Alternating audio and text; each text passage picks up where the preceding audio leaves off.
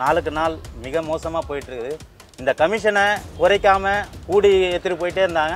பார்த்தீங்கன்னா இன்சென்டிவ் தரேன்னு ஒரு 3 ஆர்டருக்கு கொடுத்துருந்தாங்க. இப்போ 10 ஆர்டரு 25 ஆர்டர் எடுத்தால் தான் கொடுக்குறாங்க. அந்த மாதிரி கொடுக்கும்போது வீட்டுக்கே போகக்கூடாது. இந்த கார்பரேட் ஒரு முடிவு பண்ணி வீட்டுக்கே போகக்கூடாது அந்த மாதிரி ஒரு தீர்மானம் பண்ணி தான் 14 ஆர்டர் எடுத்துட்டா 15வது ஆர்டர் கொடுக்கவே மாட்டோம். ஒரு நாளைக்கு 700 ரூபா கொடுக்குறோம். அப்போ கிட்டத்தட்ட மாதத்துக்கு ஒரு டிரைவர் 14,000 ரூபாயில இருந்து 17,000 வரைக்கும் கமிஷனாக கொடுக்குறான். அவனுக்கே தெரியாமல் போகுது, கணக்கு தெரியாமல் போகுது. 17,000 நான் கம்மி பண்ணிட்டேன். கமிஷன் அதிகமாக எடுக்கிறாங்க. 2 கிலோமீட்டர் 2.5 கிலோமீட்டர் பிக்கப் பாயிண்ட் கொடுக்குறாங்க. நாங்கள் போய் எடுக்கிறோம். அது வந்து ஓடிபி போடுற இடத்துலேருந்து தான் கணக்கு வரும். எக்ஸ்ட்ரா கேட்டால் நாங்கள் அதுக்கு தானே இது புக் பண்ணுறோம், நாங்கள் ஏன் எக்ஸ்ட்ரா கொடுக்கணும்னு கேள்வி கேட்குறீங்க. வர சவாரி அவர் அக்செப்ட் பண்ணிகிட்டே இருந்தாருன்னா அவர் எவ்வளோ வேணால் எடுத்துக்கலாம். அவங்களுக்கு கேன்சல் பண்ணணும்னு அவசியம் இல்லை. கஸ்டமர் எக்ஸ்ட்ரா 30 ரூபா கேட்கணும்னு அவசியம் இல்லை. ஆன்லைன் பேமெண்ட்டாக கேஷாக கேட்கணும்னு அவசியம் இல்லை. எதுவுமே இல்லை. பழைய மாதிரி எடுத்துகிட்டு போயிட்டே இருக்கலாம். அவங்க மாதிரி ஃபஸ்ட்டெல்லாம் பார்த்தீங்கன்னா ஆரம்பத்தில் எங்களுக்கு எஸ்எல்டி கொடுத்துருந்தாங்க. அது கொஞ்சம் கொஞ்சமாக குறைஞ்சிது. அதுக்கப்புறம் பார்த்தீங்கன்னா எங்ககிட்ட சார்ஜஸ் வாங்குறாங்க. 30% நாங்கள் இப்போ 20% நாங்கள். நம்மளுக்கு ஒரு மனசு கஷ்டமாக இருக்குல்ல, காலையிலேருந்து சாயந்தரம் மட்டும் நிற்கிறோம். இன்னொருத்தர் ஆப்பில் போயிடுறாங்க. நாங்கள் என்ன பண்ணுறோம், சரி நாங்களும் அந்த சுச்சுவேஷன் வரோம். கவர்ச்சியான இதெல்லாம் கொடுக்குறாங்க. மொபைல் தராங்க, ஒருத்தர் குக்கர் தரான், ஒருத்தர் டிவி தரான், ஒருத்தர் இது தரான். நீங்கள் இலவசமாக மொபைல் கொடுக்கக்கூடாது, இன்டர்நெட் கொடுக்கக்கூடாது டிரைவர்ஸ். இப்போ நான் என் பைக்கில் கொடுத்துட்டேன். இப்போ டிரைவர்ஸும் நான் இப்போ 100 மொபைல் கொடுக்கணும்னு வச்சுக்கோங்களேன், 100 ஆட்டோ டிரைவரில் நிற்பாங்க. அப்படி பண்ணிட்டேன்னா திரும்ப நான் போட்ட காசை திரும்ப நான் எடுக்கணும் தான் பார்ப்பேன். உங்கள் எனக்கு ஆஃபீஸ் அப்போ ஜாயினிங் முதல் நாள் வழி தெரியாதுன்றதுனால ஆட்டோ தான் ஆப்பில் புக் பண்ணமே எனக்கு கிட்டத்தட்ட எனக்கு 9:30 மணிக்கு ஜாயினிங். எனக்கு போகிறதுக்கு 10:30 ஆகிடுச்சு. இந்த ஆட்டோ டிரைவர் எடுத்தாலும் எக்ஸ்ட்ரா 50 ரூபா தெரியான்னு கேட்குறாங்க. இல்லையா கேன்சல் பண்ணிட்டு பண்ணீங்க அப்படின்னு சொல்கிறாங்க. சரி இதுவும் மொபைல் ஆப் ரிலேட்டாக இருக்குது அப்படின்னு சொல்லிட்டு எனக்கு ஒரு கியூரியாசிட்டி கிரியேட் ஆகிடுச்சு. அப்போ தான் நான் ஸ்டார்ட் பண்ண ஆரம்பிச்சேன். ஆனால் விதவிதமாக நிறைய பிரச்சனை இருக்கும். அதெல்லாம் கிரவுண்டில் போயிட்டு என்ன இதுன்னு கேட்கணும். ஒன்று கஸ்டமர் சைடு, ஒன்று டிரைவர் சைடு. இதுக்கெல்லாம் எவ்வளோ காலம் எடுத்துக்கிட்டீங்க? இப்படிலாம் அந்த ரிசர்ச் அப்படிங்கிறது இருந்துச்சு. ஒரு ஆட்டோ டிரைவருமே கிட்டத்தட்ட ஒரு 40 புக்கிங் வேணும்னு சும்மாவே புக் பண்ணிலாம் ஆட்டோ டிரைவர்கிட்ட பேசியிருக்கேன். சும்மாவே புக் பண்ணிடுவீங்க? சும்மாவே புக் பண்ணிடுவேன். பக்கத்தில் ஒரு 2 கிலோமீட்டர் டிஸ்டன்ஸில். ஒரு கார்பரேட் நிறுவனங்களுக்கு எதிராக மாதிரி ஆப்கள் இது மாதிரி ஏதாச்சும் அவங்களுக்கு ப்ராஜெக்ட் பண்ணுறோம் அப்படின்னா ஏதாச்சும் ஒரு த்ரெட்டன் அப்படிங்கிறத நிறைய பேர் சந்திச்சிருப்பாங்க. மாநில தலைவர் வச்சு இந்த மாதிரி பண்ணலாம் அப்படின்னு சொல்லிட்டு ஒரு ஆஃபீஸில் வந்து மீட்டிங் போகிறோம். வந்துக்கிட்ட ஒரு 60-70 பேருக்குமே அன்றைக்கி நைட்டு அவங்க யூஸ் பண்ணுற மற்ற ஆப் இருக்காங்க இல்லையா, அவங்க நைட்டு நோட்டிஃபிகேஷன் போகும். ஏன்னா இன்று முதல் உங்களோட கமிஷன் தொகை நிறுத்தி வைக்கப்பட்டது அப்படின்ட்டு. நான் வேலெட்டுன்ற ஒரு சிஸ்டமே வைக்கல உங்களுக்கு. மற்ற ஆப்பில் வந்து கஸ்டமர் ஆன்லைன் பேமெண்ட் பண்ணிட்டாங்கன்னு வச்சுக்கோங்களேன், 24 மணி நேரம் கழிச்சு தான் அவங்க அக்கௌண்ட்டுக்கே போய் சேரும் கமிஷன் போக. டிரைவர் கூகுள் பே வச்சுருக்காங்களா, நீங்கள் டேரெக்டாக ட்ரான்ஸ்ஃபர் பண்ணிக்கோங்க. அந்த நிமிஷமே அவங்க கேஸுக்கோ செலவு பண்ணாலும் செலவு பண்ணிக்கலாம். 24 மணி நேரம் நம்ம ஆப்லேயே வெயிட் பண்ணணும் அவசியம் இல்லை. கமிஷன் பிடிக்க மாட்டீங்க, கஸ்டமரை சாட்டிஸ்ஃபைடாக வச்சுருப்பீங்க, டிரைவர்ஸையும் சாட்டிஸ்ஃபைடாக வச்சுருப்பீங்க. எப்படி ரன் பண்ணுவீங்க? ஒரு தனி மனிதனாக ஒரு கார்பரேட் நிறுவனங்களுக்கு எதிராக அவங்களுக்கு ஒரு போட்டியாக களமிறங்கும் போது வந்து என்னென்ன பிரச்சனைகள்லாம் சந்திக்க வேண்டியதாக இருக்குது? மொதல் விஷயம், நாங்கள் யாருக்குமே போட்டி இல்லைங்க. நாங்கள் யாருக்குமே போட்டி கிடையாது. நாங்கள் சப்போர்ட்டர்ஸ் ஃபார் டிரைவர்ஸ். இந்த தொழிலையும் இந்த தொழில் சார்ந்து இருக்கிற குடும்பங்களுக்கும் நாங்கள் சப்போர்ட்டர்ஸ். நாங்கள் யாருக்குமே போட்டி இல்லைன்றதை நான் தெளிவாக சொல்லியிருக்கேன். பிரசவத்திற்கு இலவசம் அப்படிங்கிறத யாராவது தனிநபர் ஆட்டோ ஓட்டினா வாடகை ஆட்டோக்குள்ளே பார்த்துருக்கோம். ஆட்டோக்குள்ளேயும் உங்களுடைய பிராண்டில் பார்க்க முடியுது பிரசவத்திற்கு இலவசம் அப்படின்ட்டு. இதை ஆட்டோ டிரைவர்ஸ் வந்து அக்செப்ட் பண்ணிக்கிறாங்களா? பிரசவத்துக்கு ஏறுறாங்கன்னா நாங்கள் ஃபேர் நாங்கள் வந்து கொடுத்துட்றோம் ஆட்டோ டிரைவர்ஸ்னு சொல்லிட்டு தான் நாங்கள் கொடுத்தோமே. இந்த ஆட்டோ டிரைவர்ஸே நிறைய பேர் பிரசவ பெண்களை வந்து கூப்பிட்டு போகிறாங்க. ஆனால் என்கிட்ட சொன்னதே கிடையாது. அவங்க சொல்கிற ஒரே டைலாக், இன்னைக்கு என்றைக்குமே பிரசவத்துக்கு இலவசம் தான் ஆட்டோவில் அப்படின்றது ரொம்ப தெளிவாக இருக்காங்க.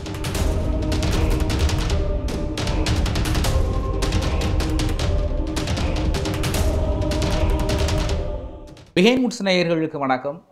சென்னையில் சில மாதங்களாக நிறைய ஆட்டோக்களில் வந்து கர்க்கி இது நம்ம ஊர் வண்டி அப்படிங்கிறத நிறைய ஸ்டிக்கர்ஸை பார்க்க முடியுது. விசாரித்தப்போ தான் இது நம்ம ஊர் வண்டி மட்டும் இல்லை, இந்த ஆப்பை கண்டுபிடிச்சதும் நம்ம ஊர்க்காரர் அப்படிங்கிறது தெரிய வந்துச்சு. விழுப்புரம் மாவட்டத்தில் ஒரு எளிய ஏழை குடும்பத்தில் பிறந்து கஷ்டப்பட்டு ஒரு பேங்க்கில் லோன் வாங்கி படித்து முடித்த கையோடு சென்னைக்கு வந்து ஏதாச்சும் கண்டுபிடிக்கணும் அப்படிங்கிறதுக்காக நிறைய இப்போ கஸ்டமர் சைடும் ஆட்டோ டிரைவர் சைடும் என்னென்ன பிரச்சனைகள் இருக்குது இந்த ஆன்லைன் புக்கிங் அப்படிங்கிறதெல்லாம் ஒரு ஒரு ரிசர்ச் பண்ணி இன்றைக்கி கர்க்கி அப்படின்ட்டு ஒரு ஆப்பு நிறைய கார்ப்பரேட்டுகள் மத்தியில் ஒரு தமிழனாக ஒரு எளிய குடும்ப பின்னணியிலிருந்து வந்து சாதிச்சு காட்டியிருக்காரு அப்துல்லா அவர்கள். அவரை தான் சந்திக்க இன்றைக்கி வந்திருக்கிறோம். கர்க்கியோட ஃபவுண்டர் அண்ட் மேனேஜிங் டைரக்டர். வணக்கம்.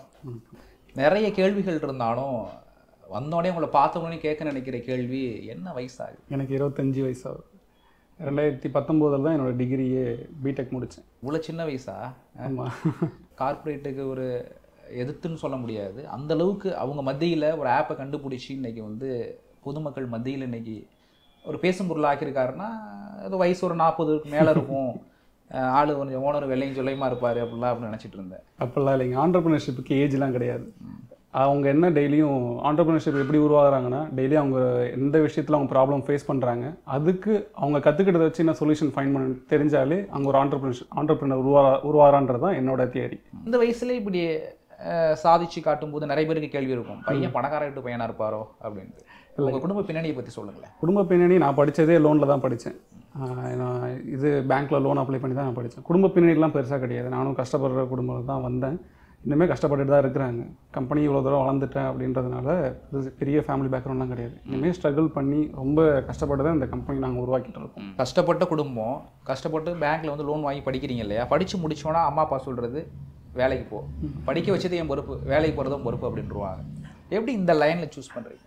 இந்த லைன் கண்டிப்பாங்க வீட்டில் எல்லா வீட்லேயும் சொல்கிறது தான், எங்கள் வீட்லேயும் சொன்னாங்க தான். அதுக்கப்புறம் கர்க்கியோட நோக்கத்தை பார்த்துட்டு அவங்க நீ பண்ணுப்பா, அவங்க சப்போர்ட் இல்லாமல் கண்டிப்பாக என்னாலையும் பண்ண முடியாது. ஃபேமிலியோட சப்போர்ட் ரொம்ப முக்கியம். அவங்க சப்போர்ட்டும் ப்ளஸ் சுற்றி இருக்கிறவங்க, என்னை சுற்றி இருக்கிறவங்க, என் கூட வேலை செஞ்சவங்க, முதல்ல என் கூட வேலை செஞ்சவங்க, என்னை சுற்றி இந்த ஒரு சப்போர்ட்லேயே வச்சுட்டு இருக்கிறவங்க, முழுக்க அவங்க தான் காரணம். அதுக்கு முடித்த கையோட எதுவும் கம்பெனி எது ஏறி இறங்கின அனுபவம்லாம் இருக்கா, இல்லை டைரெக்டாக சென்னை பக்கம் வந்துட்டிங்களா? இல்லைங்க, முடித்த உடனே வந்து பார்த்திங்கன்னா ஒரு பாண்டிச்சேரியில் ஒரு ஸ்டார்ட் அப்பில் வேலை செஞ்சுருந்தேன். மொபைல் ஆப் டெவலப்பராக வேலை செஞ்சுருந்தேன். அதுக்கப்புறம் சென்னைக்கு மாற வேண்டிய சூழ்நிலை, ஒரு வருஷம் கழித்து வேலை செஞ்சு அதுக்கப்புறம் சென்னைக்கு மாற வேண்டிய சூழ்நிலை சம்பள பற்றாக்குறையினால. சரி, மொதல் வந்தேன், வடபழனியில் தான் தங்கியிருந்தேன். அங்கேருந்து புக் பண்ண ஒரு சரி நமக்கு வழி தெரியாது, நுங்கம்பாக்கம் எனக்கு ஆஃபீஸ் அப்போ ஜாயினிங் நாள். அங்கேருந்து வழி தெரியாதுன்றதுனால ஆட்டோ தான் ஆப்பில் புக் பண்ணேன். ஒரு ஆப்பில் புக் பண்ணும்போது எனக்கு கிட்டத்தட்ட அன்றைக்கி 9:30 மணிக்கு ஜாயினிங். எனக்கு போகிறதுக்கு 10:45 ஆகிடுச்சு. இவ்வளோ கிட்டத்தட்ட 3/4 மணி நேரம் 1 மணி நேரம் இந்த ஆட்டோ டிரைவர் எடுக்கலை, எடுத்தாலும் எக்ஸ்ட்ரா 50 ரூபா தெரியான்னு கேட்குறாங்க. இல்லையா கேன்சல் பண்ணிடுப்பா நீ அப்படின்னு சொல்கிறாங்க. சரி ஓகே, காலையில் தான் இந்த பீக் டைமில் ஏதாவது ப்ராப்ளம் இருக்குன்னு பார்த்துட்டு சாயங்காலமும் நான் ஆட்டோ தான் ப்ரிஃபர் பண்ணுவேன் எப்பயுமே. ஏன்னா மற்ற டாக்ஸிஸ்லாம் ப்ரிஃபர் பண்ண மாட்டேன், எனக்கு பட்ஜெட் ஓரியன்டட் ஆட்டோ தான் ப்ரிஃபர் பண்ணுன்றதுனால ஈவினிங் புக் பண்ணுறேன். 6:30 மணிக்கு நான் வீட்டுக்கு வர வேண்டியேன், 8 மணிக்கு வரேன் வீட்டுக்கு.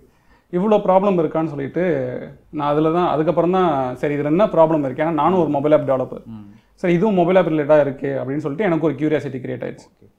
அப்போ தான் நான் ஸ்டார்ட் பண்ண ஆரம்பித்தேன், இதுக்கு என்ன ப்ராப்ளம் இருக்குன்னு சொல்லிட்டு நான் அப்போ தான் ஐடென்டிஃபை பண்ண ஆரம்பிச்சேன். நிறைய பேருக்கு நீங்கள் சொல்கிறீங்கல்ல, ஒரு 1/2 மணி நேரம் 1 மணி நேரம் லேட் ஆகுனா சரி எதுக்கு அந்த ஆப்பு அதிகபட்சமாக கோவத்தில் வந்து அன்இன்ஸ்டால் பண்ணிவிட்டு நேராக போயிட்டு பக்கத்தில் ஏதாச்சும் ஒரு இது இருக்கா, ஸ்டாண்ட் இருக்குது, ஆட்டோ ஸ்டாண்டு, அங்கே ஆட்டோ புக் பண்ணி போயிட்டே இருந்திருப்போம். ஆமாம், உங்களுக்கு ஏன் அதை ஒரு ஆப் உருவாக்கணும், இதுக்கெல்லாம் ஒரு சொல்யூஷன் கண்டுபிடிக்கணும் அப்படின்ட்டு எந்த பாயிண்ட் உங்களுக்கு நகர்த்துனுச்சு? இப்போது ஃபியூச்சரில் எல்லாருமே வந்து ஆப் நோக்கி போக ஆரம்பிச்சிட்டாங்க. இப்போ உங்களுக்கு சாப்பாடு வேணுனாலும் ஆப் வந்துருச்சு, இப்போ உங்களுக்கு ஒரு மேட்ரிமோனினாலும் ஆப் வந்துருச்சு. எல்லாமே இப்போ வந்து மொபைல் மயமாக ஆயிடுச்சு. இந்த மொபைல், ஏன்னா நானும் அதே ஃபீல்டில் தான் இருந்திருக்கேன். கிட்டத்தட்ட நான் மட்டுமே இது வரையும் 30 அப்ளிகேஷன் டெவலப் பண்ணி வெளிநாட்டில் இருக்கிறவங்க எல்லாருக்குமே நான் கொடுத்துருக்கேன். அப்போது ஃபியூச்சர் வந்து மொபைல் ஆப் பேஸ் பண்ணி இருக்குன்றதுனால திரும்ப நம்ம பழைய காலத்துக்குலாம் போக முடியாது, அடுத்தடுத்த வளர்ச்சி தான் போக முடியும். அப்போது இந்த வளர்ச்சியில் ஏற்கனவே இருக்கிறவங்க கிட்ட என்ன பிரச்சனை இருக்குது, அதை நம்மளால் என்ன சால்வ் பண்ண முடியுன்றதை நான் யோசித்தேன் கர்க்கிக்கு. வேறு எதுவுமே பெருசாக இப்போ பிரச்சனை இருக்குது அப்படின்னா உங்களுக்கு என்ன பிரச்சனை நடந்துச்சுன்னு உங்களுக்கு தெரியும். ஆமாம், ஆனால் விதவிதமாக நிறைய பிரச்சனை இருக்கும், அதெல்லாம் கிரவுண்டில் போயிட்டு என்ன இதுன்னு கேட்கணும். ஒன்று கஸ்டமர் சைடு, ஒன்று டிரைவர் சைடு. இதுக்கெல்லாம் எவ்வளோ காலம் எடுத்துக்கிட்டீங்க, இப்படிலாம் அந்த ரிசர்ச் அப்படிங்கிறது இருந்துச்சு? நான் வந்து 2021 ஆரம்பித்தேங்க இந்த கிரவுண்ட் ஒர்க்குன்னு சொல்லிட்டு. 2021 ஆரம்பித்தேன். அதை சொன்னேன், நாள் நான் ஃபேஸ் பண்ண ப்ராப்ளம்மு அதுக்கப்புறம் எனக்கு கியூரியாசிட்டி க்ரியேட் பண்ணிச்சு. நான் உள்ளே போக தான் பார்த்தீங்கன்னா கிரவுண்டு ஒரு ஆட்டோ டிரைவருமே கிட்டத்தட்ட ஒரு 40 புக்கிங் வேணும்னு சும்மாவே புக் பண்ணிலாம் ஆட்டோ டிரைவர்கிட்ட பேசியிருக்கேன். சும்மாவே புக் பண்ணிடுவீங்க? சும்மாவே புக் பண்ணிடுவேன். டிராப் லொகேஷன் எங்கே போடுவீங்க? பக்கத்தில் ஒரு 2 கிலோமீட்டர் டிஸ்டன்ஸில், மறுபடியும் அங்கேருந்து ரிட்டர்ன் அதே கிலோமீட்டர் பிக்கப் பண்ண இடத்துல மறுபடியும் ட்ராப்பு, இப்படியே ஒரு 40 புக்கிங்லாம் போட்டு பார்த்தேன். அந்த 2 கிலோமீட்டரில் என்ன டேட்டா கலெக்ட் பண்ணுவீங்க? பேசுவேன், டிரைவர்ஸ் கூட இன்ட்ராக்ட் பண்ணுவேன். சில ஆட்டோ டிரைவர்ஸ்லாம் வந்து அடுத்த புக்கிங் எடுக்காமலே நான் அவங்க பிரச்சனையை காது கொடுத்து கேட்கறதுக்கு நிறைய பேர் இல்லை. ஒரு 100 சொல்ல போனலாம் வந்து பார்த்தீங்கன்னா 5 கார் வச்சிருந்த ஒரு ஓனரை போய் பார்த்துருந்தேன். அவர் இப்போ என்ன பண்ணிட்டு இருக்காருன்னு பார்த்தீங்கன்னா நமக்கே வேதனையாக இருக்கும். இப்போ ட்ரைனேஜ் க்ளீன் பண்ணிட்டு இருக்காரு கார்பரேஷனில். என்ன காரணம்? அவங்க என்ன இந்த மாதிரி ஆப் வந்து முதல்ல வரமேது நிறைய இன்சென்டிவ்ஸு, நிறைய கிஃப்ட்டு அப்படின்னு சொல்லிட்டு உங்களுக்கு 10 ரைடு எடுத்தால் உங்களுக்கு இவ்வளோ கிஃப்ட்டுன்னு சொல்லிட்டு ஒரு ஆசையை தூண்டி விட்டாங்க டிரைவர்ஸ் மத்தியில். தூண்டி விட்டோடனே அவங்களுக்கு என்ன ஆகுது, ஒரு வண்டி வச்சிருக்குமா, ஒரு 5 வண்டி வாங்கலாம், ஒரு 2 வண்டி லோன் போட்டு வாங்கலாம் அப்படின்ற மாதிரி அவங்க போயிடுறாங்க. போன உடனே என்ன ஆகுது, சடனாக இவங்க என்ன பண்ணுறாங்க, அவ்வளோ கிஃப்ட் எல்லாத்தையும் ஸ்டாப் பண்ணுறாங்க, இன்சென்டிவ் ஸ்டாப் பண்ணுறாங்க, அவங்களோட கமிஷனை வந்து அதிகப்படுத்துகிறாங்க. இந்த கமிஷனை அதிகப்படுத்தணுன்னு என்ன ஆகுது, அவங்களுக்கு டியூவும் கட்ட முடியல. இப்போ நீங்கள் நம்ம சென்னையிலேயே இந்த செகண்ட் ஹேண்ட் கார் சேல் இடத்தெல்லாம் போய் பாருங்களேன், கமர்ஷியல் வண்டி தான் அதிகமாக நிற்கும். கார் வச்சிருக்கோம், ஆட்டோ பக்கம் வந்துட்டாங்க. இப்போ ஆட்டோ வச்சிருக்கிறவங்க எந்த பக்கம் போகிறதுனே தெரியாமல் இருக்காங்க. 3 வருஷம் கிரவுண்ட் ஒர்க் பண்ணுறீங்கல்ல, நிறைய ரிசர்ச் பண்ணியிருப்பீங்க. சரி, நம்ம இதை ஆப் கிரியேட் பண்ணுற அளவுக்கு இதில் பிரச்சனை இருக்குது அப்படின்ட்டு உங்களுக்கு எந்த பாயிண்ட் உங்களுக்கு ரொம்ப கான்ஃபிடென்ட்டாக நம்ப வச்சிச்சு? கான்ஃபிடென்ட் நம்ப வச்சதுன்னு பார்த்தீங்கன்னா, ஒரு நியூஸ் ஒன்று படிச்சிருந்தேன். இது வெளியில் வரல. ஒரு மாநிலத்தில் ஒரு ஃபேமிலியாக சேர்ந்து ஒரு சூசைட். இது எந்த நியூஸ்லையுமே வரல, எதுலையுமே பப்ளிஷ் ஆகலை. ஒரு ஆட்டோ டிரைவரும் ஒரு கேப் டிரைவருமே சேர்ந்து போயிட்டு என்னை கூப்பிட்டு போயிட்டு பேசுகிறாங்க. அவங்க ஃபேமிலி என்ன ஆச்சு என்னன்னு சொல்லிட்டு நியூஸே எடுத்து காமிக்கிறாங்க. சோஷியல் மீடியாவில் வைரலாக இருக்குது, அந்த நியூஸே எடுத்து காமிக்கிறாங்க. அதை பற்றி வெளியில் பெருசாக மீடியாவில் பேசப்படலை. என்னன்னா அவங்களும் ஒரு 3 காருக்கு மேலே வச்சுருந்துருக்காங்க. 3 கார் வச்சு 2 கார் சீஸ் பண்ணிட்டாங்க. அவங்களோட வீட்டோட வாழ்வாதாரத்தை மிஸ் பண்ணிட்டாங்க. வீடு கிடையாது, அவங்க காரில் தான் தங்குறாங்க. இப்போ அந்த காருமே டியூ கட்ட முடியாது, சீஸுக்கு வருது. இப்போ அவங்க என்ன பண்ண முடியும்? அவங்க வாழ்வாதாரத்தை எங்கே தங்குவாங்க? குழந்தையோட எங்கே தங்குவாங்க? இதுதான் எனக்கு ஒரு ஸ்பார்க்கை கிரியேட் ஆச்சு. கண்டிப்பாக உருவாக்கணும், மக்கள் மத்தியிலையும் ஒரு தாக்கத்தை உண்டாக்கும் கண்டிப்பாக நம்பிக்கை. ஓகே, எல்லாம் கிரவுண்ட் ஒர்க்லாம் பண்ணி முடிச்சாச்சு.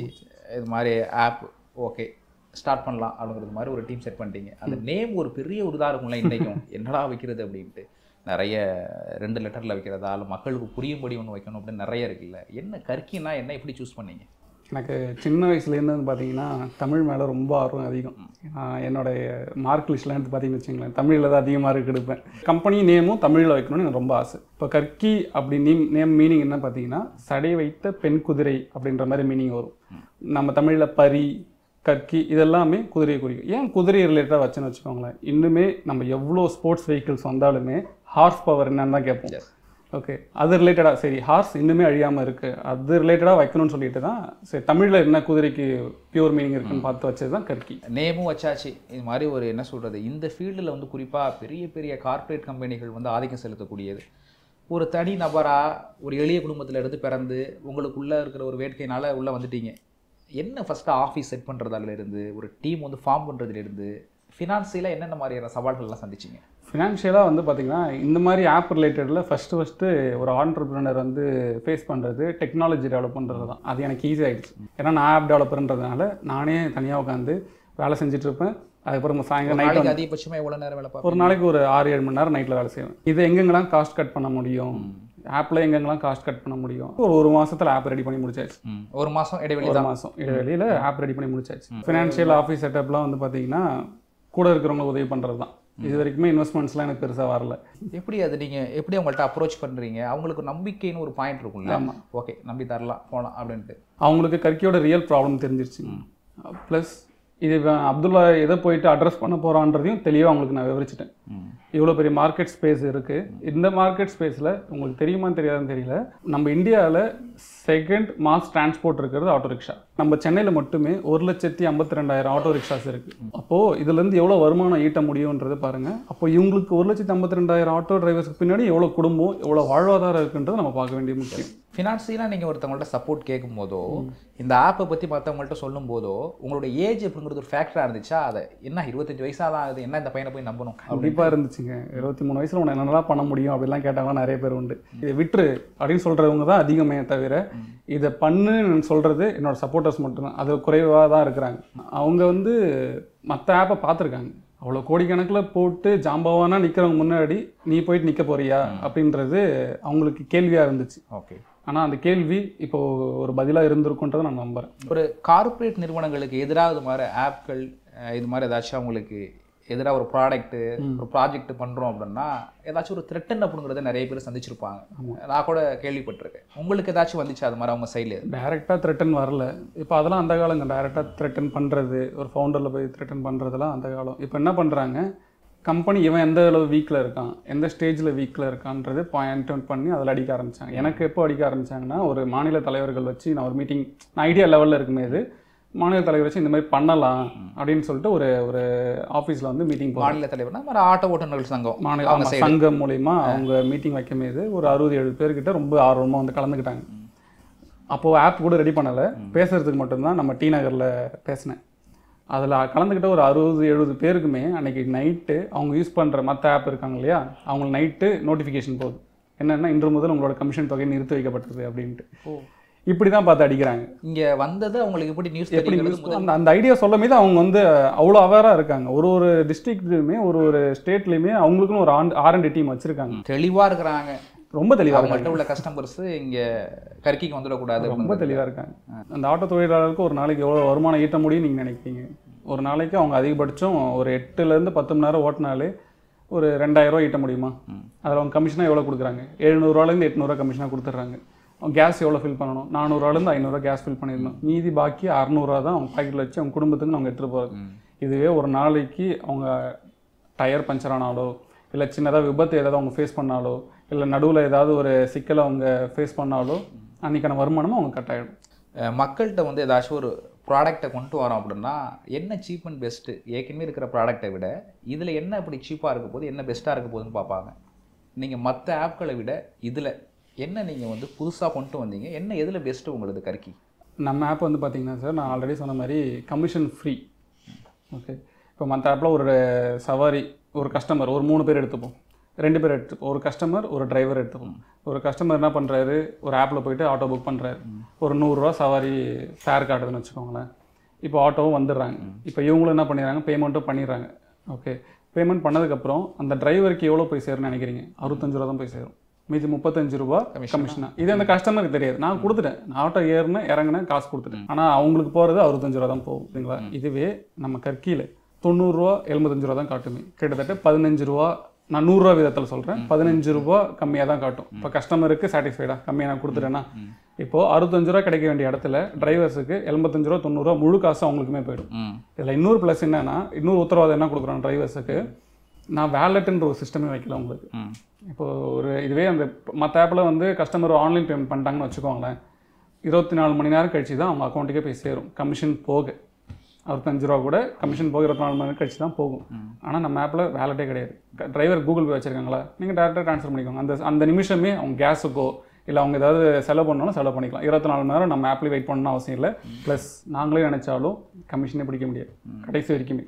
கமிஷன் பிடிக்க மாட்டீங்க, கஸ்டமரை சாட்டிஸ்ஃபைடாக வச்சுருப்பீங்க, டிரைவர்ஸையும் சாட்டிஸ்ஃபைடாக வச்சுருப்பீங்க. எப்படி ரன் பண்ணுவீங்க கம்பெனியை? அதுதான் வந்து பிஸ்னஸோட மேஜர் ரெவன்யூ பார்ட்டு. நாங்கள் கிட்டத்தட்ட இந்த கிரவுண்ட் அனலைசிஸில் வந்து பார்த்திங்கன்னா மாதத்துக்குன்னு ஒரு கணக்கு எடுத்துப்போம். ஒரு நாளைக்கு 700 ரூபா கொடுக்குறோம். அப்போ கிட்டத்தட்ட மாதத்துக்கு ஒரு டிரைவர் 14,000 ரூபால இருந்து 17,000 வரைக்கும் கமிஷனாக கொடுக்குறான். அவனுக்கே தெரியாமல் போகுது, கணக்கு தெரியாமல் போகுது. இந்த 17,000 நான் கம்மி பண்ணிட்டேன், எனக்கு மாதம் 1,000 ரூபா கட்டுங்க, அன்லிமிட்டடாக சவாரி எடுத்துக்கோங்க அப்படின்றத நான் உங்களுக்கு சொல்யூஷனாக சொல்லிட்டேன். இந்த 1000 ரூபான்றது தான் கம்பெனிக்கு ரெவன்யூ. டிரைவர் 1000 ரூபா கொடுத்து சப்ஸ்கிரைப் பண்ணிட்டார் அப்படின்னா அவர் 2000 சவாரி கூட எடுத்துக்கலாம். அவர் திறமை, அவரோட திறமை அது. வர சவாரி அவர் அக்செப்ட் பண்ணிகிட்டே இருந்தாருன்னா அவர் எவ்வளோ வேணால் எடுத்துக்கலாம். அவங்களுக்கு கேன்சல் பண்ணணும்னு அவசியம் இல்லை, கஸ்டமர் எக்ஸ்ட்ரா 30 ரூபா கேட்கணும்னு அவசியம் இல்லை, ஆன்லைன் பேமெண்ட்டாக கேஷாக கேட்கணும்னு அவசியம் இல்லை, எதுவுமே இல்லை. வர சவாரி அக்செப்ட் பண்ணிட்டு பழைய மாதிரி எடுத்துகிட்டு போயிட்டே இருக்கலாம் அவங்க மட்டும். இந்த ரெவன்யூ மட்டும் போதுமா? ஒரு 1000 டிரைவர்ஸ் ஜாயின் பண்ணுறாங்கன்னா ஒரு 10 லட்ச ரூபா வரும்னு நினைக்கிறேன். நான் ஏன் கேட்டேன்னா, ஒரு 10,000 டிரைவர்ஸ் ஜாயின் பண்ணால் கூட 1 crore வரும். ஆமாம், அந்த 1 crore நீங்கள் பின்னாடி வந்து உங்கள் வேலை பார்க்குற எம்ப்ளாயர்ஸுக்கு வந்து நீங்கள் சேலரி போடணும். ஆமாம், ஆஃபீஸ்க்கு தனியாக எக்ஸ்பென்ஸ் இருக்குது. புது அடுத்த ஏதாச்சும் ஒரு ஆப்களுக்கு நிகராக நீங்கள் அடுத்தடுத்து வந்து ஏதாச்சும் ஒரு அப்டேட் பண்ணணும் அப்படின்னு நிறைய விஷயங்கள் இருக்குல்ல. இதெல்லாம் வச்சு பார்க்கும்போது நீங்கள் ஃபியூச்சரில் வந்து இது மாதிரி கமிஷன் ஏதாச்சும் அறிமுகப்படுத்தாமல் இதெல்லாம் மேனேஜ் பண்ண முடியும் அப்படின்னு எப்படி தைரியமாக பண்ணலாங்க? இதில் வந்து இந்த எம்ப்ளாயர்ஸ் சேலரிலாம் நார்மலாக எல்லா ஆஃபீஸ்லையுமே இருக்கிற ஒரு விஷயம் தானே வச்சுக்கோங்களேன். ஆனால் நம்ம மொபைல் ஆப்பில் வந்து பார்த்தீங்கன்னா 2 பேருக்கு நீங்கள் அதிகமாக கட்டணும். ஒருத்தவங்க கூகுள் மேப்புக்கு, இன்னொருத்தவங்க சர்வருக்கு. இவங்க 2 பேருக்கும் நீங்கள் அதிகமாக பே பண்ணணும். ஓகே, இந்த கூகுள் மேப்பில் எங்கெங்கெல்லாம் என்னால் காஸ்ட் கட் பண்ண முடியுமோ அங்கெங்கெல்லாம் காஸ்ட் கட் பண்ணிவிட்டு அப்படி தான் இந்த 1000 ரூபா பிளான்ன்றதே ஃபீஸிபிள்ன்றதே நான் எடுத்துகிட்டு வந்தேன். ஒரு நாளைக்கு எவ்வளோ செலவு பண்ணுறாங்க, ஆப்பில் எவ்வளோ செலவு பண்ணணும், ஒரு நாளைக்கு ஒரு சேல்ஸ் பர்சன் போகிறாங்கன்னா அவங்களுக்கு எவ்வளோ சம்பளம், ஒரு நாளைக்கு எல்லாமே நான் ஒரு நாள் கணக்கில் போடுவேன். ஒரு நாள் கணக்கு போட்டு 30 நாளைக்கு எவ்வளோ வருது, எவ்வளோ செலவாகுது, ஒரு டிரைவருக்கு நம்ம போய் ரீச் பண்ணி அவங்க சவாரி கொடுக்க வைக்கணும்னா ஒரு மாதத்துக்கு எவ்வளோ செலவாகுதுன்னு சொல்லிட்டு கால்குலேஷன் போட்டு தான் இந்த 1000 ரூபாவே போதுமானதுன்றதை நாங்கள் தெளிவாக போட்டிருக்கோம். நீங்கள் ஏன் இலவசமாக மொபைல் கொடுக்கக்கூடாது, இன்டர்நெட் கொடுக்கக்கூடாது டிரைவர்ஸ்? இப்போ நான் என் பைக்லேருந்து கொடுத்துட்டேன், நான் ஃப்ரீயாக கொடுங்க. நான் இங்கே வந்து சர்வீஸ் பண்ணணும், சர்வ் பண்ணணும்லாம் வரல, நானும் ஒரு பிஸ்னஸ் பண்ணணும் தான் வந்திருக்கேன். அப்போ நான் கொடுத்துட்டேன். இப்போ டிரைவர்ஸும் நான் இப்போ ஒரு 100 மொபைல் கொடுக்குறேன்னு வச்சுக்கோங்களேன், 100 ஆட்டோ டிரைவர் வெளில நிற்பாங்க, 100 கஸ்டமருக்கு நான் கொடுக்குறேன்னு வச்சுக்கோங்க, நாளைக்கு 100 புக்கிங்ஸ் நடக்கும். அப்படி பண்ணிட்டேன்னா திரும்ப நான் போட்ட காசை அதுக்கு எனக்கு இன்வெஸ்ட்மெண்ட் திரும்ப நான் எடுக்கணும் தான் பார்ப்பேன். நிறைய இப்போ வந்து என்னத்தை தான் வந்து புதுசாக ஒரு ப்ராடக்ட் வருது அப்படின்னா மக்கள்லாம் வந்து அந்த பழசிலே தான் நிற்பாங்க. அவ்வளோ சீக்கிரம் வந்து நகர மாட்டாங்க ஒரு எவ்வளோ பெனிஃபிட்ஸ் அப்படின்னு சொன்னாலும். கர்க்கி வந்து எந்த அளவுக்கு டிரைவர் சைடு நம்புகிறாங்க, எந்த அளவுக்கு கஸ்டமர் சைடு நம்புகிறாங்க? டிரைவர் சைடு ஆல்மோஸ்ட் எனக்கு நாங்கள் இது எப்படி சொல்லலாம்னா மாதம் நாங்கள் ஒரு 500 டிரைவர் தாம்பரத்தில் வந்து ஃபோக்கஸ் பண்ணோம். ஆனால் எங்களுக்கு கிடைச்சது அந்த மாதத்துலேயே 2000 டிரைவர் கிட்ட எங்களுக்கு அட்டாச் ஆனாங்க. அப்போது டிரைவர் சைடில் நாங்கள் நினச்சதை விட கிட்டத்தட்ட 300-400 மடங்கு எங்களுக்கு அதிகமான இன்ட்ரெஸ்ட் காமிச்சாங்க. இப்போ கஸ்டமர் சைடு வந்து பார்த்திங்கன்னு வச்சுக்கோங்களேன், அவங்க வந்து புக் பண்ணால் ஆட்டோ வருமா அதை மட்டும் தான் பார்க்குறாங்க. இப்போது 2 லேண்ட்ஸ்கேப் எடுத்துப்போம். இந்த லேண்ட்ஸ்கேப்பில் வந்து பார்த்திங்கன்னா இப்போ கஸ்டமர் சைடில் தேவையானது ஆட்டோ மட்டும்தான். அவங்களுக்கு ஃபேர் கம்மியாக இருக்குது, டிஃபால்ட்டாக நம்ம அதையும் முடிச்சிட்டோம். இப்போ தேவையானது அவங்களுக்கு ஆட்டோ மட்டும்தான். இப்போ கம்மியாக இருக்கிற இடத்துல தான் கஸ்டமர் போவாங்க, கரெக்டுங்களா? இப்போ தாம்பரம் இருக்குன்னா இல்லை வேறு ஏதாவது லொக்கேஷன் எடுத்துக்கிட்டோமா அந்த இடத்துல கர்க்கி மட்டும் தான் ஓட்டுறாங்கன்னா அந்த கஸ்டமருக்கு வேறு வழி கிடையாது, மற்ற ஆப் போகணும்னு அவசியம் இல்லை. கர்க்கி மட்டும் தான் அவங்க புக் பண்ணி ஆகணும். இப்போ வெளிநாட்டிலேருந்து வராங்கன்னு வச்சுக்கோங்களேன், நம்ம ஏர்போர்ட் சைட்லலாம் வந்து ஒரு முக்கியமான ஒரு ஆப்பு, மல்டிநேஷனல் ஆப்பு தான் மட்டும் வேலை செய்யும். அங்கே மட்டும் தான் உங்களுக்கு அதிகமாக புக்கிங் கிடைக்கும். ஏன்னா மல்டிநேஷனல் லெவலில் அவங்களுக்கு தெரியுது அந்த ஆப்பு, அதனால் ஏர்போர்ட்லேருந்து வரும்போது அது மட்டும் தான் புக் பண்ணுவாங்க. இதே கோயம்புத்தூர் சைடு போனீங்கன்னா ஒரு ஆப் பிரபலமாக இருக்குது, மற்ற ஆப்லாம் ப்ராப்ளமாக இருக்குது, அது மட்டும் தான் புக் பண்ணி ஆகணும். மற்ற அந்த இடத்துல போயிட்டு நம்ம மற்ற புக் பண்ணுறேன்னா கிடைக்காது. அதேமாரி தான் இது முழுக்க நான் டிரைவர்ஸ்க்காக க்ரியேட் பண்ண ஆப். டிரைவர் சப்போர்ட் பண்ணால் மட்டுமே கர்க்கியை அடுத்த கட்டத்துக்கு நவுத்த முடியும். இவ்வளோ பெனிஃபிட்ஸ் இருக்கும்போது நிறைய பேர் இந்த நோக்கி வந்திருக்கணும்ல, கர்க்கி நோக்கி வந்திருக்கணும்ல. ஆமாம். என்ன காரணம் இந்த டிலேக்கு, டிரைவர் சைடு வராமல் இருக்கிறதுக்கும்? டிரைவர் சைடு டிலேக்கு வந்து பார்த்தீங்கன்னா ஃபஸ்ட்டு திங் எனக்கு ஃபினான்ஷியல் ஸ்டேட் இல்லைங்க. நான் கொஞ்சம் கொஞ்சமாக தான் ரீச் பண்ணிகிட்டு இருக்கேன், ஒரு ஏரியாவை தான் ரீச் பண்ணிகிட்டு இருக்கேன். நான் பல்காக மார்க்கெட் உள்ள சென்னை எவ்வளோ பெரிய மார்க்கெட்டுறது உங்களுக்கு தெரியும். பல்காக மார்க்கெட்டில் வரவருக்கு பெரிய இன்வெஸ்ட்மெண்ட்ஸ் வேணும். அந்த இன்வெஸ்ட்மெண்ட்ஸ் இப்போ எனக்கு வந்து கொஞ்சம் குறைவாக தான் இருக்குது. அதனால் நான் ஏரியா வைஸ் ஃபோக்கஸ் பண்ணிகிட்டு இருக்கேன். இது வரைக்குமே கிட்டத்தட்ட ஒரு 11,200 டிரைவர் என்கிட்ட அட்டாச் ஆகிருக்காங்க. இன்றைக்கி மக்கள் வந்து ஏதாச்சும் ஒரு ஃபாஸ்ட் டெக்னாலஜி காலத்தில் ஈஸியாக டக்குன்னு புக் பண்ணோன்னா யார் டிலே பண்ணாமல் வராங்க அப்படின்றத பார்ப்போம். இங்கே வந்து ஒரு 11,000 பேர்னு இருக்கும்போது மற்றவங்க வந்து ஒரு 1,00,000 பேர் வச்சுருப்பாங்க. அவங்க சீக்கிரம் வந்துடுறதுனால மக்கள் அதை நோக்கி போகிறதுக்கு வாய்ப்பு இருக்கும்ல.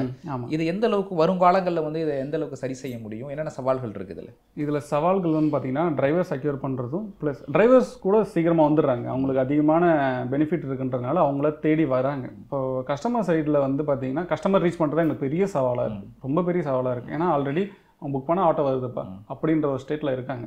ஆனால் முடியாதுன்னு கிடையாது. மறுபடியும் நான் சொல்கிறது இது டிரைவர்ஸ் கையில் மட்டும்தான் இருக்குது. இப்போ பெங்களூரில் வந்து பார்த்திங்கன்னா நம்ம யாத்திரின்னு சொல்லிட்டு டிரைவர்ஸாக சேர்ந்து ஒரு ஆப் லான்ச் பண்ணுறாங்க.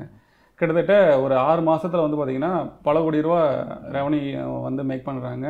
நம்மளோட கனெக்ட் இருக்கிற சோஷியல் மீடியாவில் நம்ம யாத்திரை பிரபலமாக பேசப்பட்டது.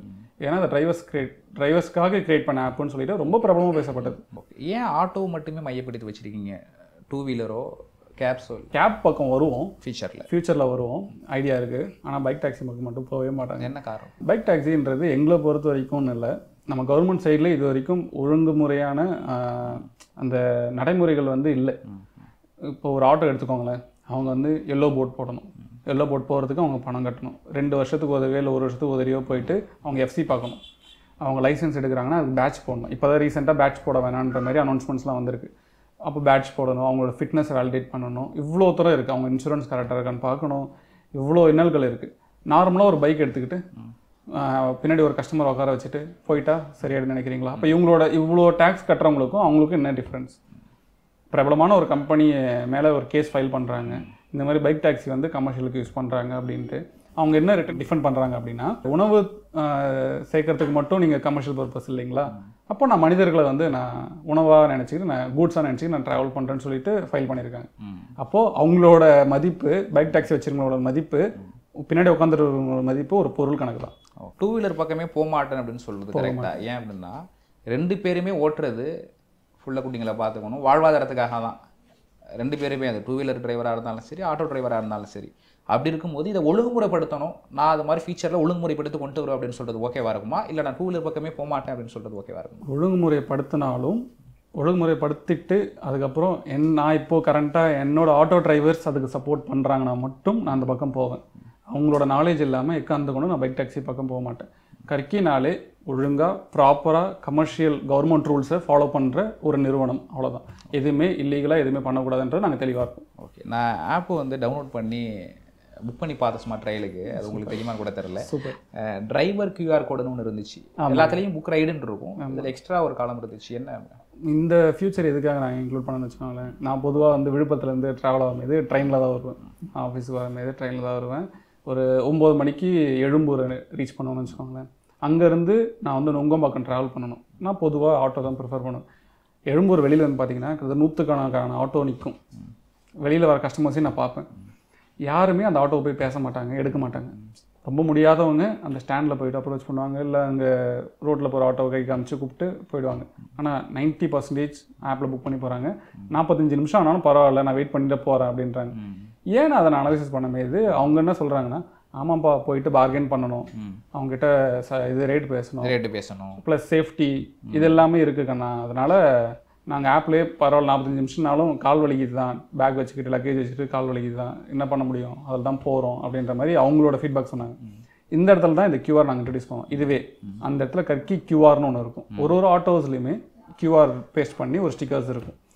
நீங்கள் கர்க்கி ஆப்பில் இருந்து அந்த ஸ்கேன் டிரைவர் கியூஆர் மூலிமா அந்த ஆட்டோ ஸ்கேன் பண்ணிங்கன்னு வச்சுக்கோங்களேன், அந்த டிரைவருக்கு மட்டும்தான் சவாரி அடிக்கும், வேறு யாருக்குமே போகாது. அப்போது நீங்கள் எதிரில் இருக்கிற ஆட்டோவே பார்கெயின் இல்லாமல் அவங்ககிட்ட பேசாமல் அக்செப்ட் பண்ணிட்டு போயிட்டே இருக்கலாம். அவங்களுக்கு எங்கே ட்ராப் லொக்கேஷன் எல்லா டீட்டெயிலும் எல்லாமே போயிடும். எல்லாமே நார்மலாக நீங்கள் என்ன போடுறீங்களோ எல்லா டீட்டெயிலும் அவங்களுக்கு போயிடும். சேஃபாகவும் இருக்கும். ரேட் அப்படிங்கிறது இவங்களுக்கு ஃபஸ்ட்டே கஸ்டமர் சைடு காமிச்சு நம்ம கியூஆரே இது பண்ணுறோம். இது டிரைவர் சைடுமே காமிக்கும் ஃபேர். 2 பேருமே காமிச்சிட்டு 2 பேருமே ஓகே பண்ணால் மட்டும்தான் இவங்க புக் ரைட் பண்ணாலே இவங்க ஓகேன்ற மாதிரி கணக்கு தான். அவங்களுக்கு அக்செப்ட் பண்ணணும் டிரைவர். அவங்க அக்செப்ட் பண்ணிட்டாங்கன்னா 2 பேருமே ட்ராவல் ஆக வேண்டியது. அப்போ கிட்டத்தட்ட ஒரு 45 நிமிஷத்தை நான் சேவ் பண்ணி கொடுக்குறேன் ஒரு கஸ்டமருக்கு. ஒரு தனி மனிதனாக ஒரு கார்பரேட் நிறுவனங்களுக்கு எதிராக அவங்களுக்கு ஒரு போட்டியாக களமிறங்கும் போது வந்து என்னென்ன பிரச்சனைகள்லாம் சந்திக்க வேண்டியதாக இருக்குது? மொதல் விஷயம், நாங்கள் யாருக்குமே போட்டி இல்லைங்க. நாங்கள் யாருக்குமே போட்டி கிடையாது. நாங்கள் சப்போர்ட்டர்ஸ் ஃபார் டிரைவர்ஸ். இதை தொழிலையும் இந்த தொழில் சார்ந்து இருக்கிற குடும்பங்களுக்கும் நாங்கள் சப்போர்ட்டர்ஸ். நாங்கள் யாருக்குமே போட்டி இல்லைன்றதை நான் தெளிவாக நான் சொல்லியிருக்கேன். ஓகே. டிரைவர் சைடு நிறைய பெனிஃபிட்ஸ் இருந்தாலும் கஸ்டமர் சைடு நிறைய பிரச்சனைகள் இருக்குது. புக் பண்ணால் வந்து வெயிட் பண்ணிட்டு இருப்போம், திடீர்னு கேன்சல் அப்படின்ட்டு வரும், அவங்க சைடு கேன்சல் அப்படின்னு வரும். அப்புறம் ஃபோன் கட் பண்ணிவிட்டு திரும்ப கால் பண்ணிவிட்டு ஒரு 20 ரூபா எக்ஸ்ட்ரா தாங்க, 40 ரூபா எக்ஸ்ட்ரா தாங்க அப்படின்ட்டு. அது மாதிரி பிரச்சனைலாம் இங்கே வராது அப்படிங்கிறதுக்கு என்ன நிச்சயம்? இப்போ 2013 போட்ட கேஸ் ஃபேரும் பெட்ரோல் ஃபேரும் இன்னுமே இருக்கா? அவங்க கேட்குற காரணம் இதுதான். 20 ரூபா 30 ரூபா எக்ஸ்ட்ரா கேட்குற காரணம் அவ்வளோ கமிஷன் அவங்க பார்த்துட்டு இருக்காங்க, அவ்வளோ தூரம் அவங்க கொடுத்துட்டு இருக்காங்க. ஆனால் கர்க்கியில் கொடுக்குறதே அவங்களுக்கு போதுமானதுன்னு நினைக்கிறீங்களா? அதுக்கு மேலே கேட்க மாட்டாங்க. யாருமே எக்ஸ்ட்ரா காசு கொடுங்கன்னு கேட்க மாட்டாங்க, ஆன்லைன் பேமெண்ட்டாக கேஷான்னு கேட்க மாட்டாங்க. நீங்கள் புக் பண்ண உடனே உங்களுக்கு ஆட்டோ வரும். எப்படி இந்த அளவு அசூரன்ஸ் கொடுக்குறீங்க அவங்க மேலே? அதான் நான் ஆரம்பத்தில் சொல்லியிருந்தேன் இல்லைங்களா, நம்ம ஆப்பில் வேலெட்டே கிடையாது. நீங்கள் டைரெக்டாக அவங்களுக்கு வந்து ஆன்லைன் பேமெண்ட் பண்ணிட முடியும். கூகுள் பே, ஃபோன்பே, இல்லை வந்து நம்ம ஊருக்கான இப்போ பே, யாருக்கு வேணாலும் நீங்கள் வந்து அவங்க யூபிஐ பேமெண்ட் வச்சுருந்தாங்கன்னா இந்த டேரெக்டாக ட்ரான்ஸ்ஃபர் பண்ணிக்கலாம். அதனால அவங்க கமிஷன் இல்லாமல் முழு காசு அவங்களுக்கு கிடச்சிருது, அவங்களால அனுபவிக்க முடியுது. இந்த அளவுக்கு இது ஒர்க் அவுட் ஆகுது. என்ன ரிவ்யூஸ் வருது? டிரைவர் சப்போர்ட்டில் தான் இது வரைக்கும் ஒர்க் அவுட் ஆகிட்டு இருக்குங்க. பெருசாக நாங்கள் விளம்பரம் பண்ணலை இது வரைக்குமே. டிரைவர்ஸோட சப்போர்ட்டில் மட்டும் தான் இது வரைக்கும் ஒர்க் அவுட் ஆகிட்டு இருக்கு. இல்லை கமெண்ட்ஸ் எப்படி வருது? இந்த ஒரு புதுசாக ரொம்பவே நல்லாவே இருக்குது, ரொம்ப நல்லாவே இருக்குது. ஆப்பை விட ரொம்ப கம்மியாக இருக்குது ஃபேர், ரொம்ப சேஃபாக ஃபீல் பண்ணுறோம்.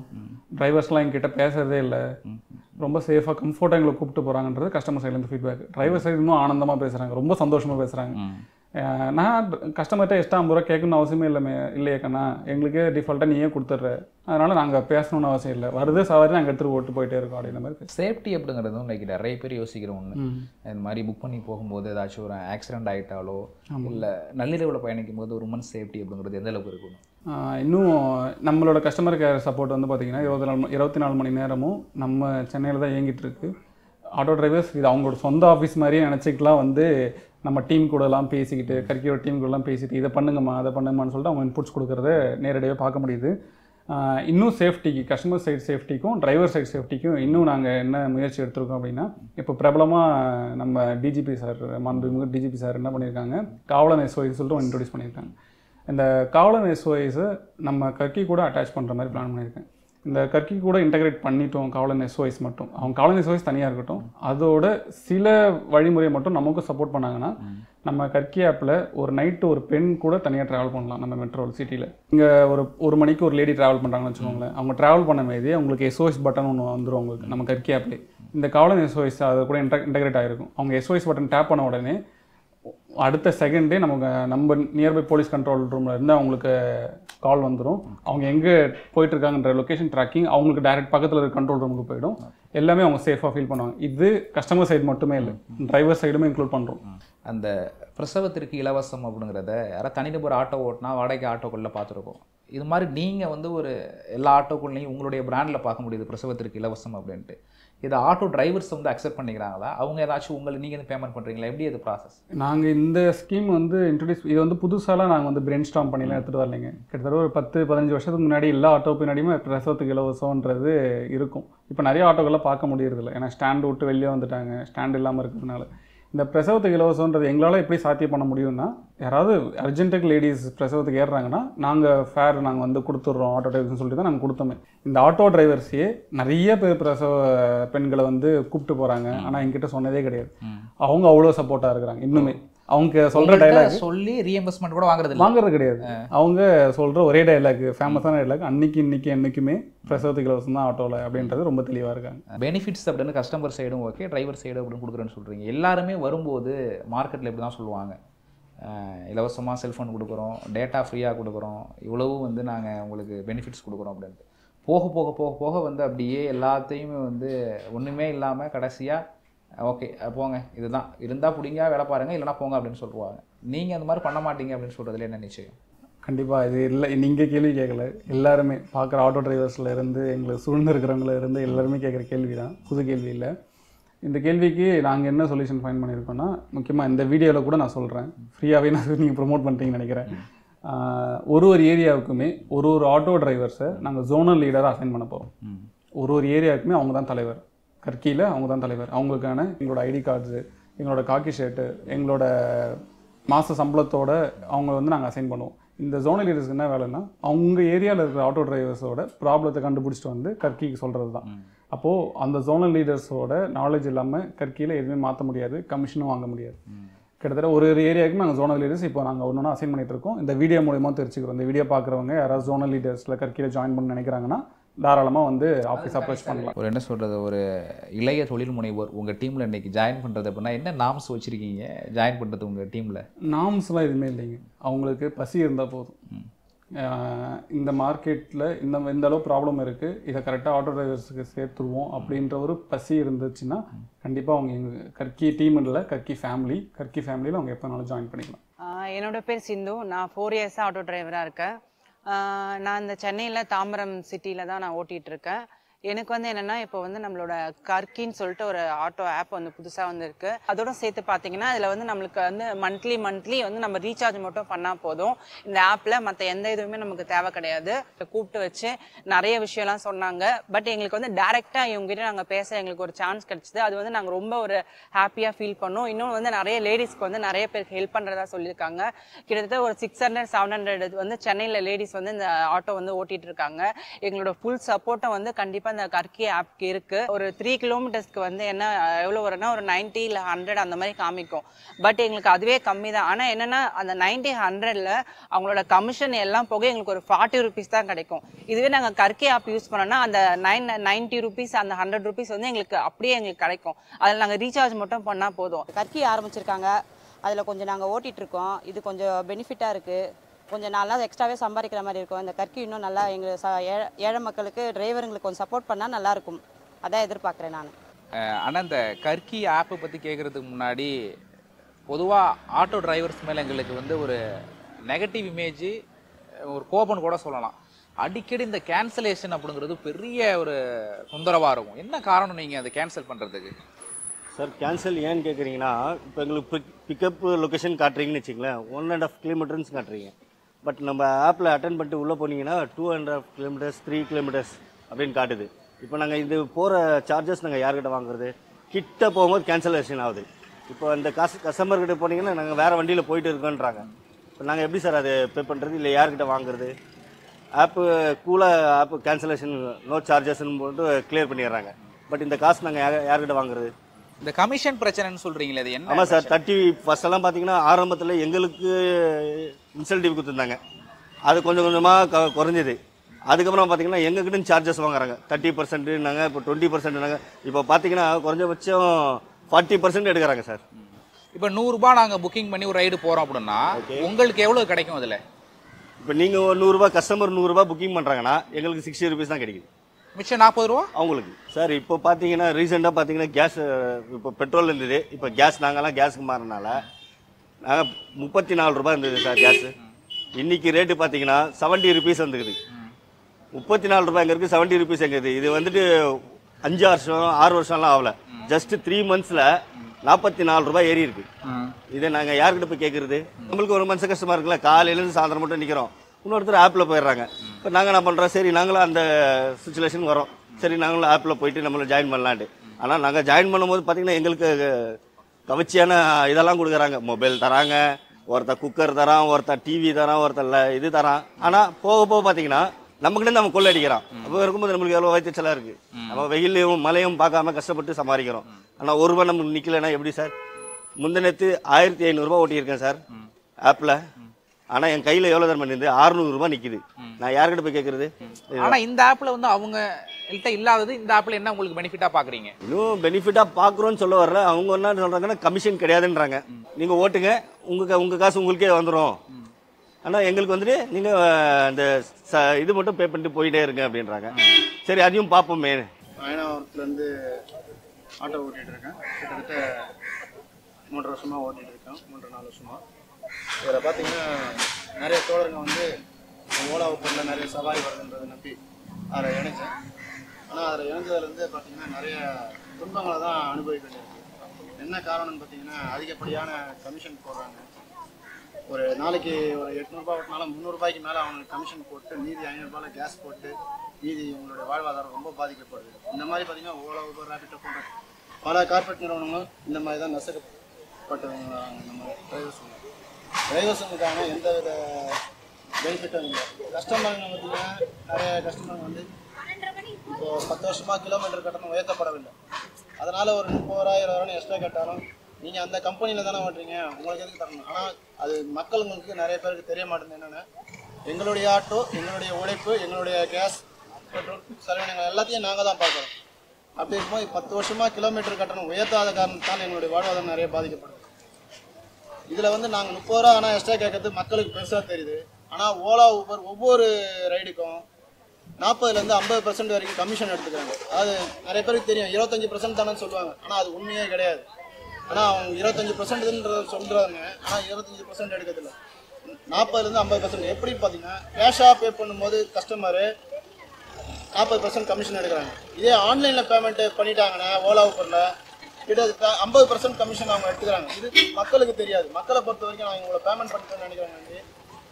டிரைவர்ஸினுடைய வாழ்வாதாரத்தை இந்த கார்பரேட் நிறுவனங்கள் கமிஷன்ன்ற பேரில் அதிகப்படியான சுமையை திணிக்கிறாங்க.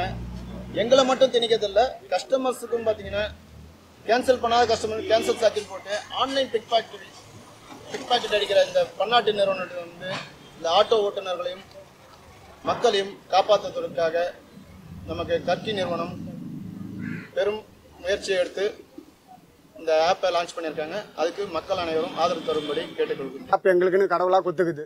இந்த ஆப்பை நாங்கள் பயன்படுத்தி மக்களாக பயன்படுத்தினா நல்லதாக இருக்கும்னு நான் விரும்பி கேட்டுக்கிறேன். இதில் ரொம்ப பெருங்கஷ்டமாக இருக்குது, அவ்வளோதான். இதில் கர்க்கி நிறுவனம் தான் அருமையாக போயின்னு இருக்குன்றாங்க, நல்லபடியாக போகுது. அதனால் அதுக்கு கொஞ்சம் மக்களாக தேர்ந்தெடுத்து எங்களுக்கு கொஞ்சம் வாழ்வாதாரத்தை காப்பாற்றினா நல்லாயிருக்கும். நாளுக்கு நாள் மிக மோசமாக போயிட்டுருக்குது. இந்த கமிஷனை குறைக்காமல் கூடி எடுத்துகிட்டு போயிட்டே இருந்தாங்க. பார்த்தீங்கன்னா இன்சென்டிவ் தரேன்னு ஒரு 3 ஆர்டருக்கு கொடுத்துருந்தாங்க. இப்போ 10 ஆர்டர் 25 ஆர்டர் எடுத்தால் தான் கொடுக்குறாங்க. அந்த மாதிரி கொடுக்கும்போது வீட்டுக்கே போகக்கூடாது. இந்த கார்பரேட் ஒரு முடிவு பண்ணி வீட்டுக்கே போகக்கூடாது, அந்த மாதிரி ஒரு தீர்மானம் பண்ணி தான் பண்ணுறாங்க. ஒரு 15 ஆர்டர் எடுங்க, 14 ஆர்டர் எடுத்துட்டா 15வது ஆர்டர் கொடுக்கவே மாட்டாங்க. அந்த டைம் ஆயிடுச்சுன்னா அந்த டைமுக்கு அதை க்ளோஸ் பண்ணுறாங்க, அதை க்ளோஸ் பண்ணிடுவாங்க, கொடுக்கவே மாட்டான். என்னோட பேர் மகேஸ்வரன், தாம்பரத்துலேருந்து பேசுகிறேன். அதாவது இப்போ எல்லாம் பார்த்தீங்கன்னா எல்லாம் ஆஃபர் கொடுக்குறேன்ற பேரில் எங்களை அடிமைப்படுத்துகிறாங்க. அது நல்லா தெரியுது. நான் எப்படின்னு கேட்டிங்கன்னா எங்களுக்கும் பாதுகாப்பு இல்லை, மக்களுக்கும் பாதுகாப்பு இல்லை, வண்டிக்கும் பாதுகாப்பு இல்லை. எங்களுக்கு டார்கெட் ஃபிக்ஸ் பண்ணி எங்களை ஓட்ட சொல்கிறாங்க. இதனால் விளைவு என்ன ஆகுதுன்னா ஆக்சிடென்ட் அதிகமாகுது. இதுக்கெல்லாம் தீர்வுன்ற மாதிரி தான் இப்போ கர்க்கின்ற ஒரு ஆப்பு எங்களுக்கு வரப்பிரசாதமாக கிடைச்சிருக்கு. இதில் இன்னொன்று முக்கியமானு கேட்டிங்கன்னா ரொம்ப பாதுகாப்பு இருக்குது, 100% பாதுகாப்பு இருக்குது. இதை நான் வந்து அனுபவித்து சொல்கிறேன். காரணம் என்னன்னு கேட்டிங்கன்னா, நான் 2 நாளைக்கு முன்னாடி கர்க்கியில் ஒரு கஸ்டமரை கூட்டு போயிட்டு குரோம்பேட்டில் ட்ராப் பண்ணேன். அவங்க என்னுடைய ரிலேஷன் மாதிரி பேசிக்கிட்டு இருந்தாங்க. 5 மினிட்ஸ் பேசிக்கிட்டு இருந்தாங்க. 6வது நிமிஷம் கற்கில இருந்து ஒரு பர்சன் வந்து என்ன பிரச்சனை உங்களுக்கு, ஏன் இவ்வளோ நேரம் பேசிகிட்டு இருக்கீங்க, எதுவும் பாதுகாப்பு குறைவாக இருக்கான்னு கேட்டாங்க. அப்படிலாம் இல்லை சார், நாங்கள் சும்மா ஜென்ரலாக பேசிக்கிட்டு இருக்கணும் போது அவர் சொன்னது என்னென்னா, உங்களுக்கு என்ன டைமில் என்ன பிரச்சனைனாலும் எங்களை கூப்பிடுங்க, நாங்கள் அந்த செகண்டில் வந்து நிற்போன்னு இந்த கற்கி ஆப்லேருந்து அவ்வளோ சப்போர்ட் பண்ணுறாங்க. இது வேறு எந்த ஆப்லேயும் கிடையாது. கமிஷன் அதிகமாக எடுக்கிறாங்க. அதேமாரி ஜனங்களுக்கு நான் சொன்னது என்னென்னா 2 கிலோமீட்ரு 2.5 கிலோமீட்ரு பிக்கப் பாயிண்ட் கொடுக்குறாங்க. நாங்கள் போய் எடுக்கிறோம். அது வந்து ஓடிபி போடுற இடத்துலேருந்து தான் கணக்கு வரும். நாங்கள் அவ்வளோ தூரம் போய் எடுக்கிறோம். எல்லா விலைவாசிலாம் ஏறுது, அதெல்லாம் நீங்கள் காசு கொடுத்து இது பண்ணுறீங்க. ஆனால் ரேட்டு வந்து கம்மியாக கொடுக்குறாங்க. நாங்கள் எக்ஸ்ட்ரா கேட்டால் நாங்கள் அதுக்கு தானே இது புக் பண்ணுறோம், நாங்கள் ஏன் எக்ஸ்ட்ரா கொடுக்கணும்னு கேள்வி கேட்குறீங்க. எங்களுடைய கஷ்டத்தையும் பாருங்கள், நாங்களும் அதுக்காக தானே வண்டி ஓட்டுறோம். வணக்கம், என் பேர் சோஃபியா. நான் கிட்டத்தட்ட 11 வருஷமாக ஆட்டோ ஓட்டிகிட்ருக்கேன். கற்கியில் ஓட்டிகிட்டு இருக்கிறது கொஞ்சம் பெனிஃபிட்டாக இருக்குது. ஏன்னா இப்போ நான் ஒரு நாளைக்கு ரைடுன்னு பார்த்தீங்கன்னா எனக்கு பெனால்ட்டிலேருந்து எனக்கு ரோட் பிளாட்ஃபாரத்துலேருந்து இருக்க எல்லாமே காசு எடுத்துக்கிறாங்க. எடுத்துகிட்டு ஒரு நாளைக்கு அவங்களுக்கு வந்து நான் சம்பாதிக்கிறது 750 ரூபா கிட்ட நான் அவங்களுக்கு ஒரு நாளைக்கு கட்ட வேண்டியதாக இருக்குது. இப்போ கற்கியில் பார்த்தீங்கன்னா அந்த மாதிரி இல்லை. மாதத்துக்கு 1000 ரூபா கட்டினா மட்டும் போதும் அப்படின்னு சொல்லியிருக்காங்க. எதனால் அப்படின்னா, மாதத்துக்கு 1000 ரூபா கட்டிட்டோன்னா நாங்கள் ஒவ்வொரு நாளைக்கும் வந்து இவ்வளோ காசு நாங்கள் கட்டி எக்ஸ்ட்ரா பண்ணணும்னு அவசியம் இல்லை. பட் கற்கி வந்து எங்களுக்கு நான் ஓட்டுறதுல வந்து எனக்கு பெனிஃபிட்டாக இருக்குது. நான் தினமாக நான் காசு நான் கட்டின்னு நான் உட்காந்து அழுது இருக்கிறதோட கற்கியில் வந்து மாதத்துக்கு ஒரு வாட்டி நான் கட்ட வேண்டியதாக இருக்குது, 1000 ரூபா தான் கட்ட வேண்டியதாக இருக்குது.